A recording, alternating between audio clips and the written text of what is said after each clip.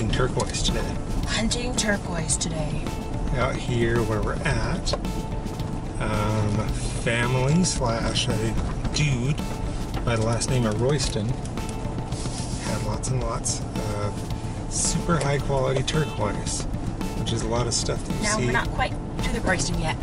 No, we're not going on the Royston. We're going to locate some turquoise around the Royston. So Easter Blue, the Blue Mountain, was it?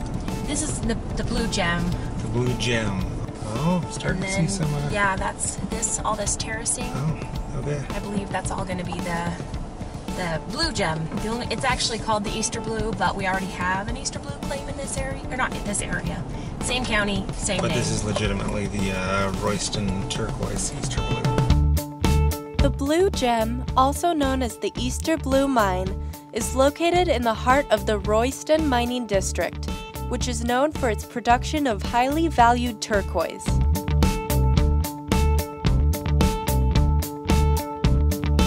The mine is a series of prospects and open trench cuts working on a general trend in the district. There are remains of a shaft at a high point on the claim. This is likely where the intersection of the turquoise was defined. There is also significant pyrite and some minimal gold present in the westernmost workings on the claim. A man by the name of Lee Hand originally owned the major mines in the district prior to 1944. These mines included the Bunker Hill, the Easter Blue, Oscar Warrand, and the Royal Blue. In or around 1944, the Otson family came into the picture, leasing the turquoise mines.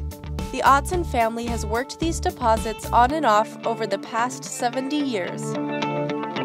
In recent history, due to various market variables, the Otson family, holders of the major producing turquoise mines, were forced to reduce their workings to only a single site. It's only in the past few years that any of these properties became available. The Blue Gem mine has been worked primarily for the valuable deep blue colors of turquoise, the likes of which have been sold to Tiffany and other fine gem retailers. This mine would be well worth it for the turquoise prospector.